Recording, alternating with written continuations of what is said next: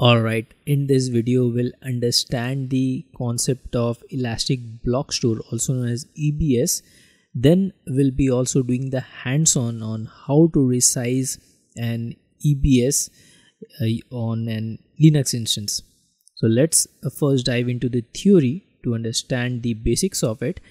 So what is EBS volume? First of all, imagine EBS volume just like an external hard drive plugged onto your computer or laptop, because they work in a similar fashion. Just like we can plug in an external hard drive and copy paste anything in that external hard drive, then plug it to different computer as well, and we'll be able to access the data present in the external hard drive. So that's what is the concept. And now Amazon has also introduced a new feature which is also known as EBS multi-attach feature. So what is this? We know that a single external hard drive cannot be attached to a multiple computers, but here we can attach a single hard drive to multiple computers or EC2 instance in Amazon simultaneously. So that is one of the interesting feature. But there are also some constraints or things to be kept in mind. And what are those? First, it should be a Nitro system. Second, it can be Linux as well, Nitro or Linux. And the most important point is that they should be in the same availability zone. So your EC2 instances should be in the same availability zone. So this things you need to keep in mind if you want to use the feature of EBS multi-attach feature. So let's now go to the next point, which is EBS snapshots. So snapshots are nothing but a kind of backup. So if you want to keep a backup of something, then we create snapshots of it. So I hope you got the theory. So let's now do some hands-on and resize some EBS volumes practically. Alright, we are at the AWS console. Let's click on EC2.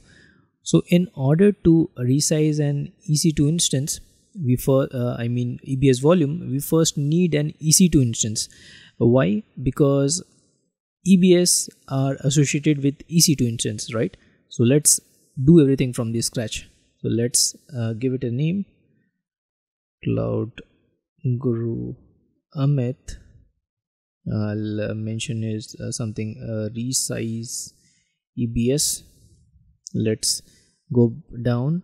Linux will select. We'll choose everything default settings, T2, network settings. We should keep in mind also auto assign public IP, because we'll be using Instance Connect. Also we need to check this HTTPS anywhere.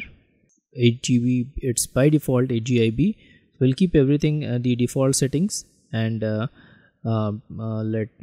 let's try to create one key pair. So let's name it key pair, create key pair. So it got saved. So now we are good. Let's launch an instance. So it takes a while. So we'll go back to the instance and check what's the status of it.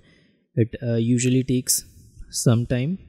Alright, our instance is now ready. So let's move on to the storage tab, because the EBS is in the storage tab. So we can see the volume ID, the size is 8 GB.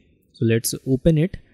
So in order to resize the specific volume, we need to select the EBS volume attached to this instance. So since it was the only volume attached, that is the root volume. So let's go to actions, modify volume. So this is the actual size. So let's now move on to 14. So let's click on modify. Click on modify. There is also one documentation link in the previous window. I don't need it, so that's why I'll be demonstrating everything to you. So let's go back to the instance. I will try to do like the instance EC2 instance connect. I'll be not doing the SSH because instance connect is the easy way to demonstrate this resize feature. I have demonstrated the SSH in some other tutorials. So let's click on connect.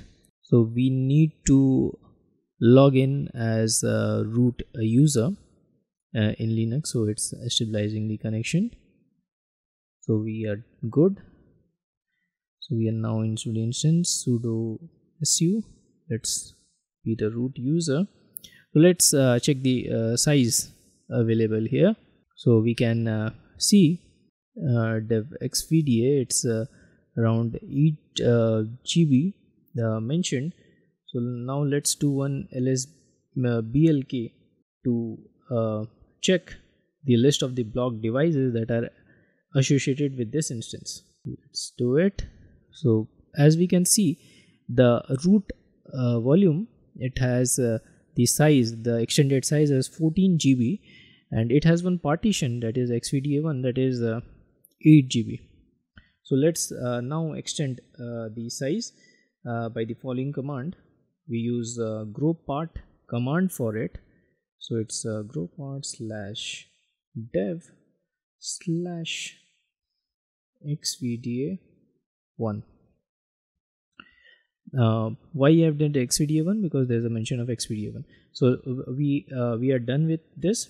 So now let's find the file system of the block devices associated with the EC2 instance by entering cmlsblk will do -f. The command goes. So here we can see that it is of XFS, right? So there are basically two commands. So if it was xt4, then we use resize command. But since for us the file system type is XFS, so the command is XFS growfs. So just remember this: if it is ext4, then it should be resize to fs. If it is XFS, then it should be XFS growfs. So we'll use XFS growfs for it, because this is XFS growfs /dev /xvda1. So let's run it. Yeah, so we can see the result. Data blocks changed from this to this.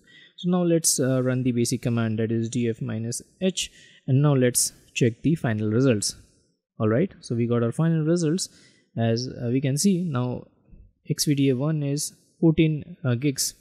That's what is expected.